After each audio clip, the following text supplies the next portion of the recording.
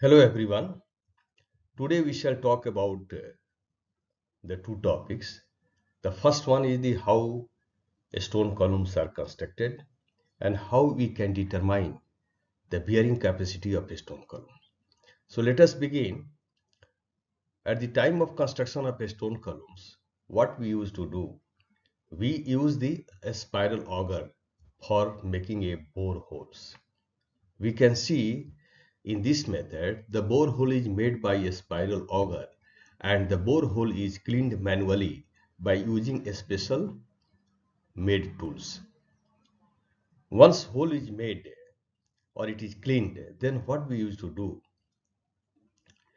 granular piles are cast using 20 to 30 size stone aggregate along with 20 to 25% of sand having uniformity coefficient of 2.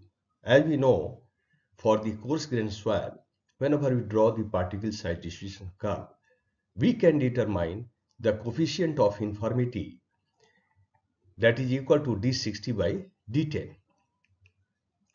So, next what we have to do, the aggregate and sand layers are placed alternatively. For the construction of a stone column, first we put the aggregate. Above that, we put the layers of sand alternatively with layer thickness which varies from 300 to 500 millimeter and 50 to 100 millimeter respectively. That means the layer of the aggregate will vary from 30 centimeter to 50 centimeter, whereas the layers of sand above the aggregate will vary from 5 to 10 centimeters. Then once these two layers are put, each two layer unit, that is nothing but aggregate and sand, is compacted with the help of a cast iron hammer of weight 1250 kilonewton with a free fall height of 750 millimeters.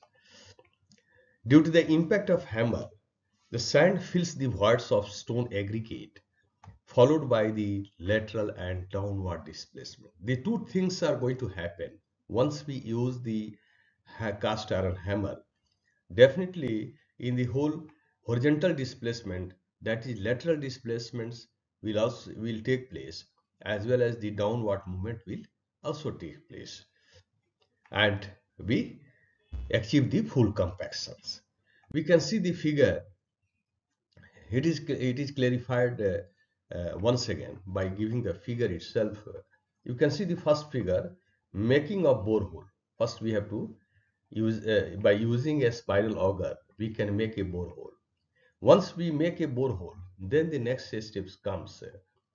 At the bottom of the boreholes, we put the stone aggregate which varies from 30 to 50 cm size.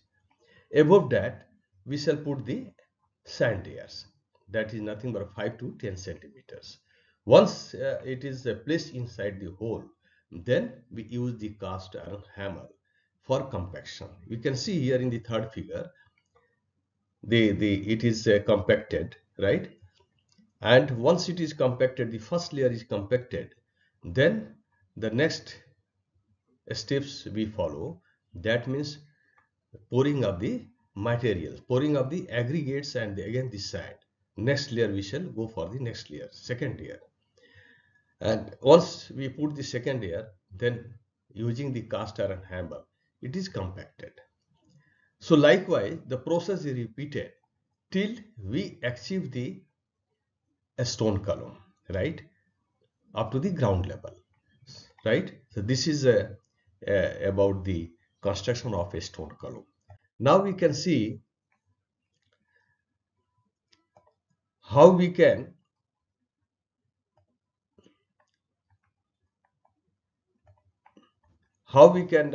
determine the bearing capacity of a stone column. So for this, Bowles 96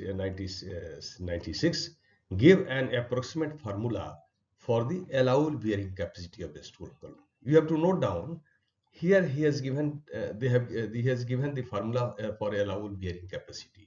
So what formula he has given? Allowable bearing capacity is Kp by factor of safety into 4C plus sigma dash R, right? So Kp is nothing but it is the passive work pressure coefficient, which is equal to tan square 45 plus phi dash by 2. We have already studied in earth pressure chapter how we can calculate the passive earth pressures and active earth pressure coefficient.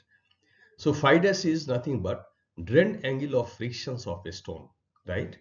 Whatever the aggregates you are going to use. C is the either drained cohesions suggested for large area or the undrained shear strength Cu, undrained cohesions. And sigma dash R is equal to effective radial stress, which is measured by using the pressure meter. Suppose pressure meter is not available. In that case, sigma dash R we can take directly equal to 2C. Factor of safety varies from 1.5 to 2. So suppose you want to calculate the allowable load. Allowable load is nothing but allowable bearing capacity multiplied by the cross-section area of the stone column. So that was the first formula. Now we shall see the second formula given by Bosida et al. 1995. They developed the formula for the group of stone columns, right? And we have also studied in case of settlement of stone column that ratio between the total cross-section area of the reinforcement and the footing area is known as area replacement ratio. They have used the Bosida et al. Have used the area replacement ratio in their formula to calculate the ultimate bearing capacity. You can see here they have calculated the ultimate bearing capacity. So ultimate bearing capacity Q ultimate is equal to 4C plus 2AS into C into Kp minus 2 plus CS square root of Kp, where area replacement ratio AS is equal to NS pi d square by AF. NS is nothing but number of stone columns, right? And D is the diameter of a stone column. CS is the cohesion of granular pile materials.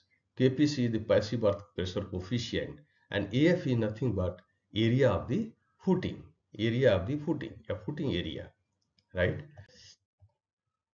So that was the second formula by which we can calculate the ultimate bearing capacity.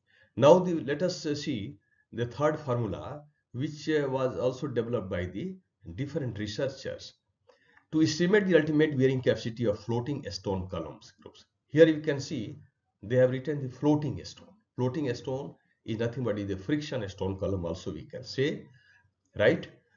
It is not the end bearing column. So an equation are developed by Fatah et al.